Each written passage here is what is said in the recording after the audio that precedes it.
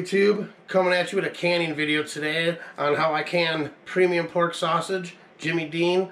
So stay tuned. Please like and subscribe and ring that bell for me. I appreciate it. Alright guys, so this is how I start off.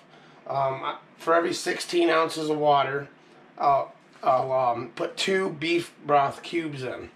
And I buy this stuff. It's not the name brand. It's a Clover Valley brand, whatever. Keep it as cheap as possible, you know what I'm saying? So, but for every 16 ounces of water or 2 cups of water, you're going to add 2 of these cubes. But you're going to add these cubes after it starts boiling. So we just add water like this, and as soon as I have as much as I think I need in here, I'll bring it back. Alright guys, so I got my water on.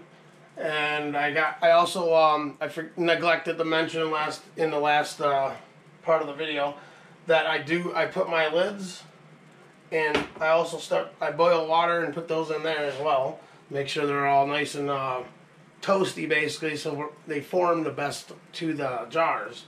I heard that you don't have to do that anymore, but I do, so you know, it's just something I got used to when I first started canning. I started canning probably about not too long. I've been doing it, probably 2.5, 3 years now I've been doing this. And I actually really, very much enjoy doing this stuff. But, alright. Anyways, what I got going on here is I got the water boiling here. Got the lids boiling in there. And then if you're wondering what this is I go to Sam's Club. And basically I buy, like, bulk of everything. And then I have my food saver. And then I end up sealing, you know, in littler portions basically, and placing it in the freezer. So what I'm going to do with this bacon is I'm going to actually add a piece of bacon to each of my jars for that flavor, bacon flavor with my sausage. So what we're going to do right now is we're going to wait for this water to start boiling, add the cubes, and then I'll bring it back and we'll see exactly how I prepare it. I did pre-wash all my jars and stuff. There's no need to actually you know, disinfect it or anything like that, because when I put it in the pressure cooker actually kill all that bacteria and all that stuff. So all I did was just wash my jars, and that was it. So alright, I'll bring you back in a second here. Alright guys, so this is my pressure canner. Lid's over there, but this is my pressure canner, and I'm gonna put the water in it. I usually put a couple of these in. Yeah, so basically I put 2 of these pictures worth of water in there. Seems it's about right every time. So then I'll come over here and put a little bit of vinegar in there. Helps keep the inside clean and stuff and all that good stuff. So alright guys, so now our water is boiling, so that's when we're going to add our cubes. And I'll probably do most of these off camera, but we just literally just take them out of the package and then toss them right in. You grab a spoon, stir it for a little bit, and then you got yourself some beef broth. One thing I did forget to mention is that I did have extra beef broth last time, so what I did is just put it in a jar and kept it. So that'll be used in this batch right here. So there's no waste. There's no waste at all. Alright guys, I got all my cubes in now. I'm just going to stir this up. I turned down the heat a little bit. Still waiting for my lids to boil up. Probably turn that up a little bit here. But yeah, just stir this up right here, and then you just kind of wait till that stuff dissolves, stirring it a little bit at a time. So we'll go back over to the other side, and we'll start preparing our jars. Alright guys, so this is what we're going to do now, is I'm just going to take a piece of bacon put it in every jar. 1 piece of bacon on every jar. And again, this is just for flavoring. You know, adds a little flavor to that Italian sausage.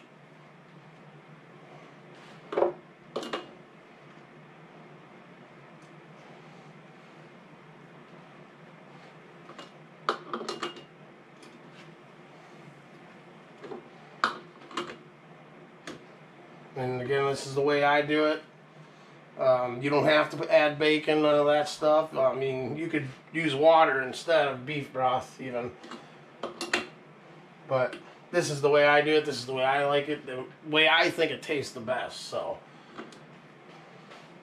basically we got our bacon in each jar. And I'm going to actually, whoa, dropping stuff over here. I'm actually going to take this beef broth. See, it's sealed it, so I'm just going to pour it in with this beef broth here. So that way it could be sealed, or I mean, so that it could be warm when I go to put it in the jar. Alright now guys, what we're going to do is, this is the way I do it. Again, you don't have to do it this exact way, but this is what I do.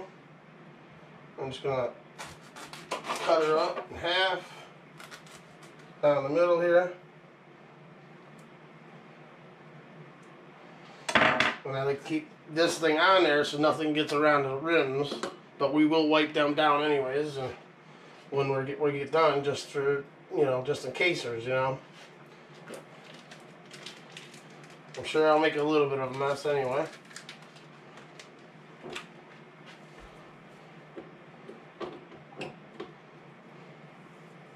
And I just start putting this stuff in the jars.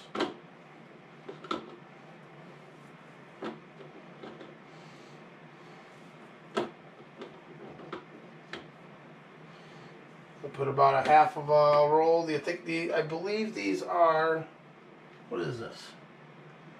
Like 3-pound rolls or something of Jimmy Dean. And I usually put about a half of one in each jar.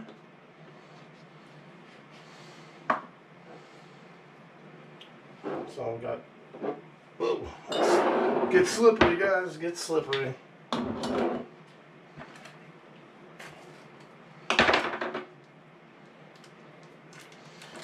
Gotta try to do this quick because my kids are gonna be home from school soon. Kind of nice, actually. The bus comes right to our end of our driveway because they're the only kids that are picked up around this area. So it's pretty cool that they even come and pick up the kids and I don't have to drive them.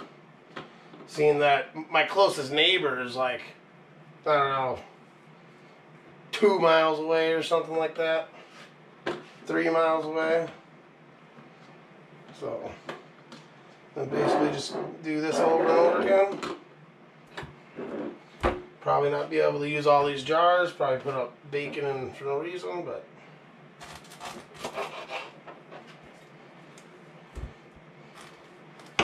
I don't know, maybe I'll do a hamburger too, I don't know.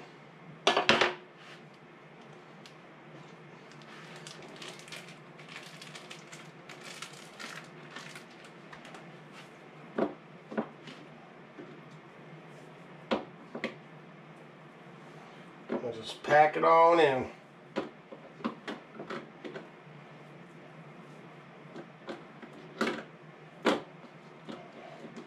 And I try not to jam it in there either, because when I add the beef broth, you'll see why. Just enough for it to be pretty much in that jar there.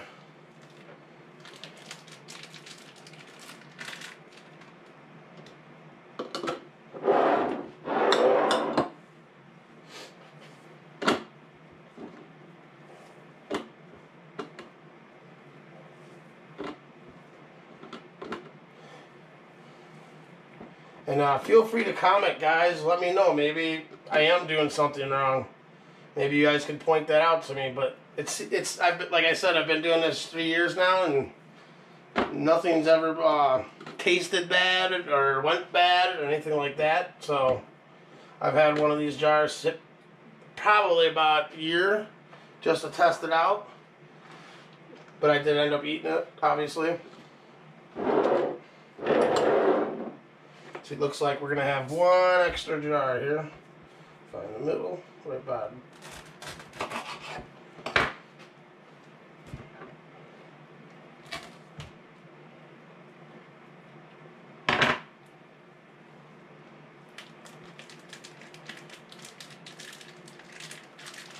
Again, guys, this is good for like spaghettis and all that stuff. So I usually add these to like spaghettis and things of that nature.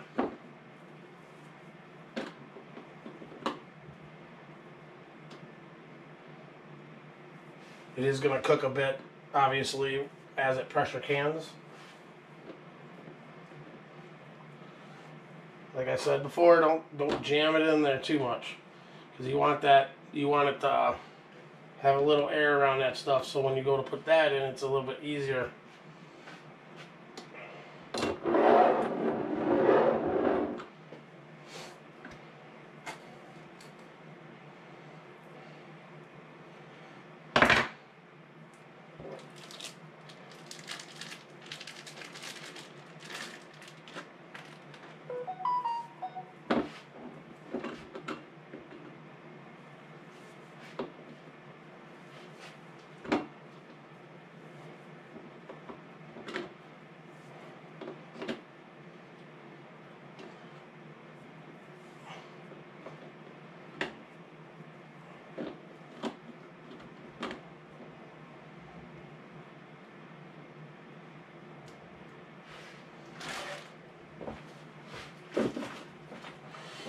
Alright guys, so yeah, we had one extra jar, no big deal. Looks like our beef broth is done.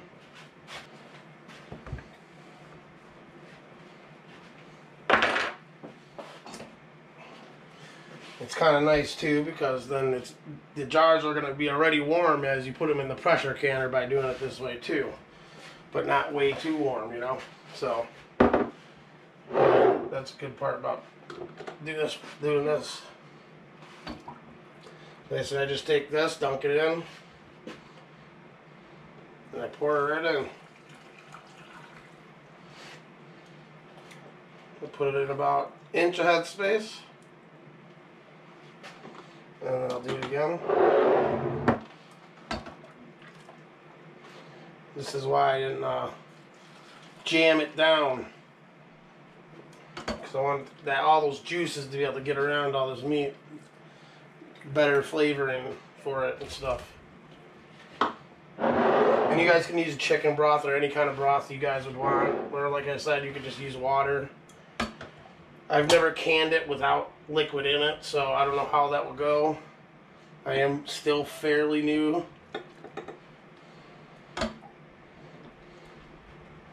At canning. Like I said, if I'm making a mistake, let me know. Hopefully I got enough beef broth here. Like I said, we'll wipe down all that, so.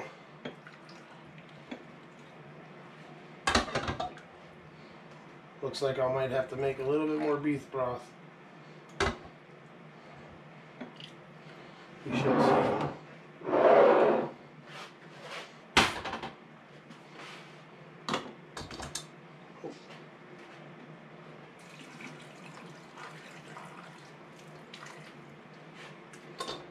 Oh, might just make it over there.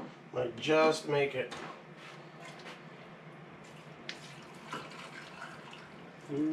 We have just enough, hopefully. So the next thing, guys, let me grab this.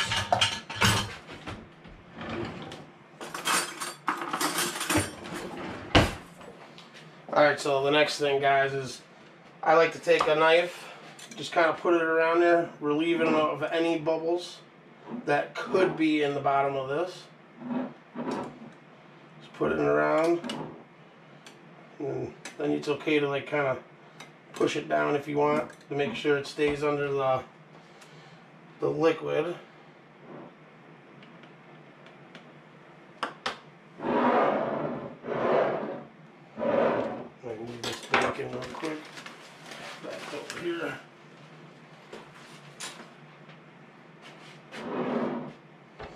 Like I said, see all, I don't know if you can see it, guys, but when I do this, see all the air bubbles coming up? That's what you want to make sure there's not in there. You want to try to make sure these air bubbles are all out. That's why I didn't just jam it in there. Otherwise it might go bad if you don't do that. And then I just push it down. Make sure it's under that.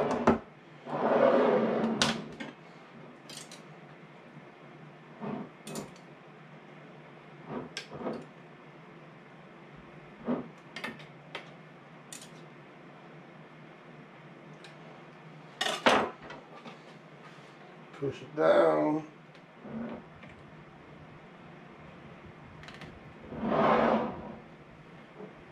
Could probably just use this to do that too.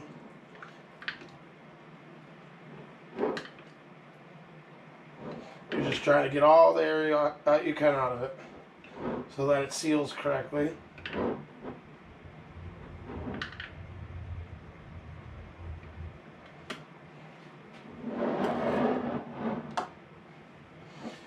And when I use this for things like spaghetti, I do pour the beef broth and stuff out. See all those air bubbles, tons of air bubbles coming out.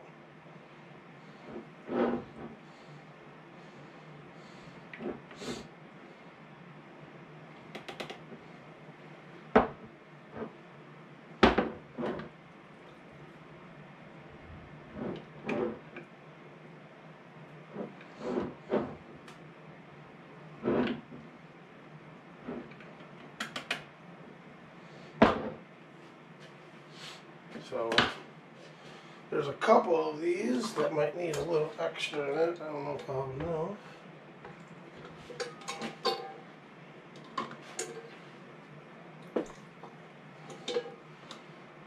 I don't necessarily want too much in here because it will boil out of the lid as it pressure cans. Alright guys, so hold on a second. Alright guys, so the next step, I'm going to pour a little bit of this vinegar into that bucket here, or bucket, into the bowl here, and take a little piece of paper towel here. Let's get it nice and square, dunk it in, a little excess off, and all I'm going to do is wipe the top of my jars off like so.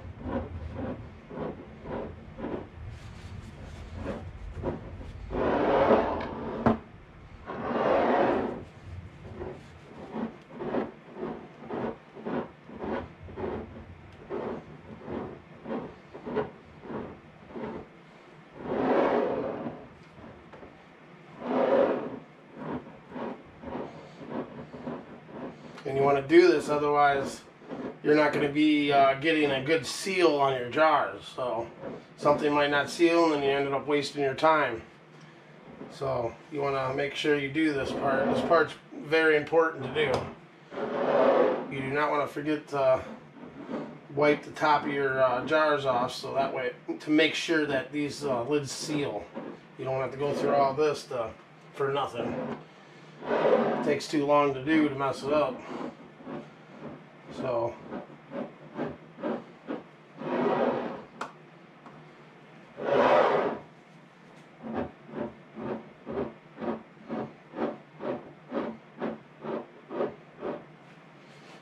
put the crud on there.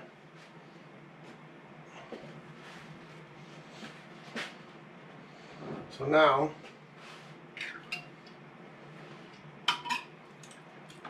we're going to take our little magnet and our lids,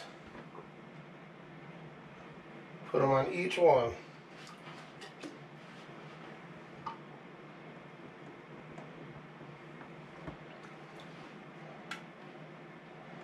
Sometimes they stick together, make sure they're not stuck together.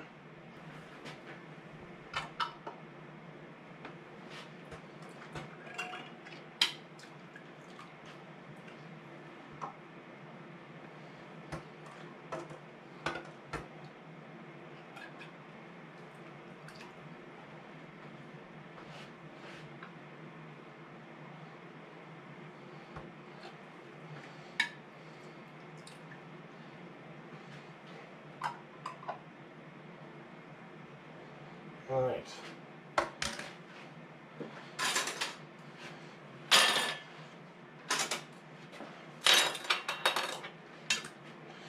Then we're going to take our rings, guys.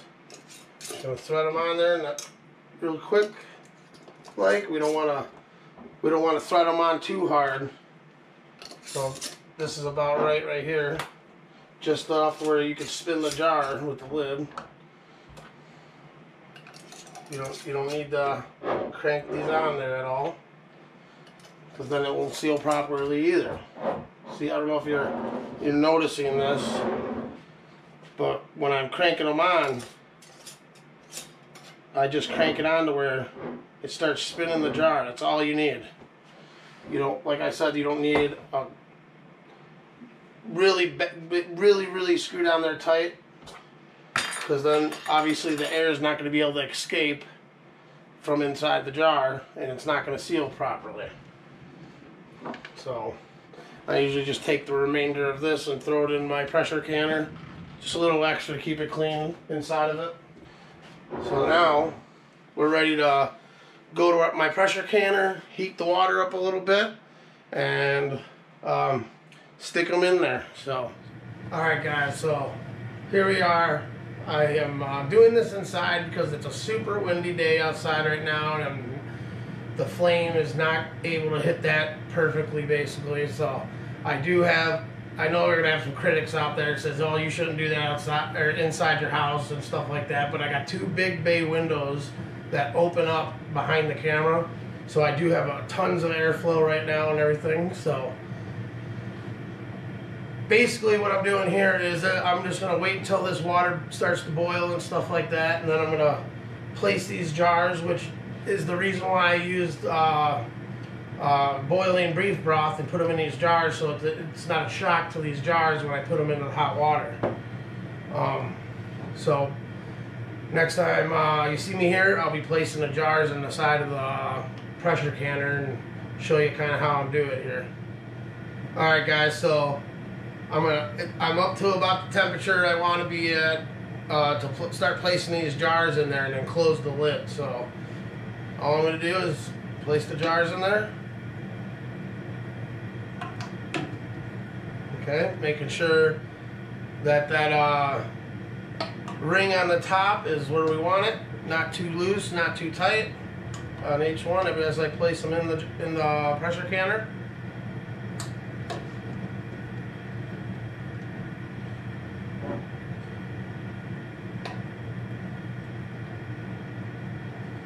Okay.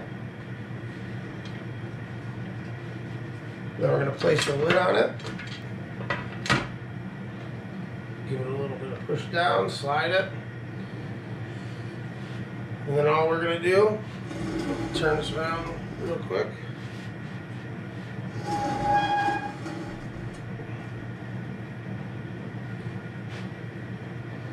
So all we're going to do is just wait till this little nipple right here has a steady stream of steam coming right out of it.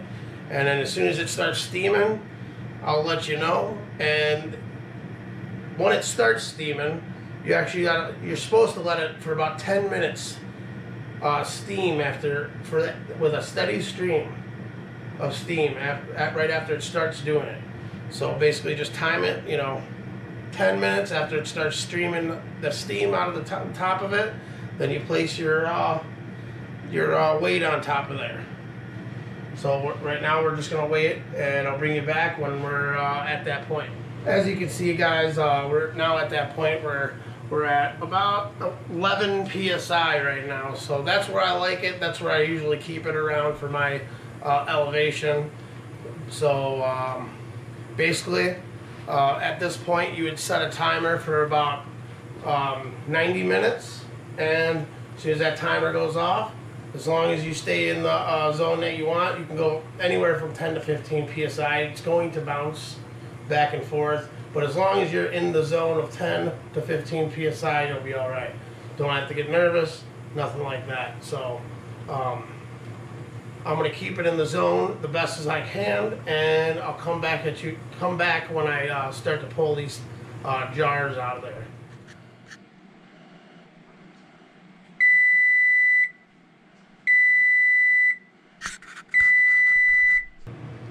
Alright guys, it's that time. All we're going to do now is turn off the heat completely. And we're not going to touch this thing until that thing gets to 0 and that little knob right there falls. Make sure while that, you're waiting just to get your, little grabbers here to take your jars out. So, but that's it. All we're doing is waiting for this little nipple to go down. We do not want to take off the weight yet at all.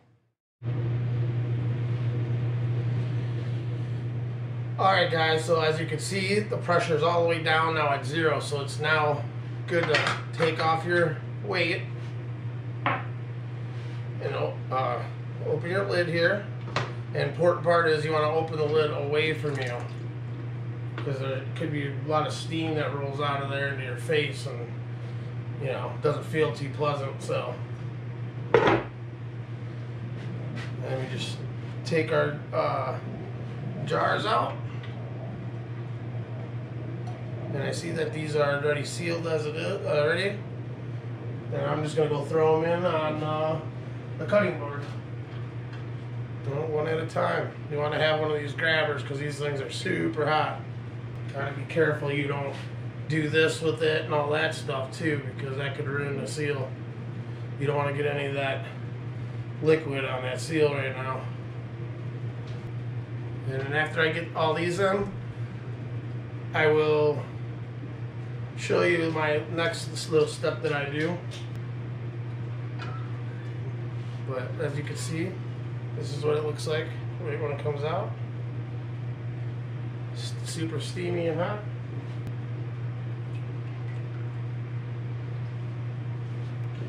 Alright, and then you'll see me in a second here.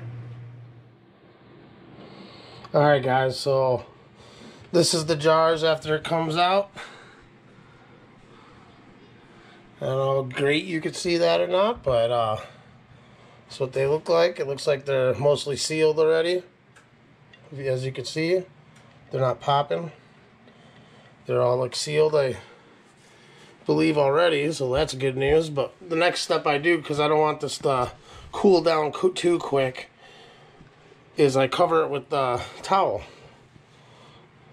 That way I can ensure that these things kind of cool down at a slower rate to make sure that it gets the optimal seal. So basically I just cover them like that and insulate them from getting too cold too fast. And sometimes, like when it's really cold out or whatever,